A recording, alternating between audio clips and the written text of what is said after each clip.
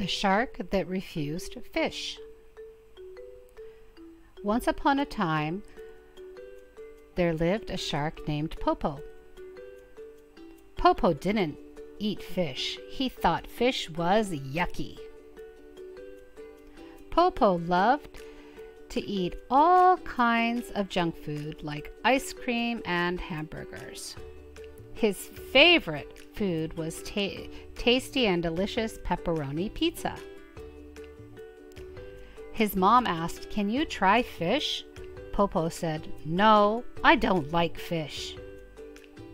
His mom asked, "Would you try octopus?" Popo said, "No, I don't like octopus."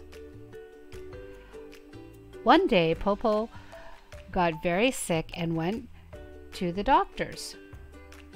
The doctors said sharks can't eat pizza, ice cream, and hamburgers. So Popo tried a bite of fish. He loved it. He said, "This is so yummy."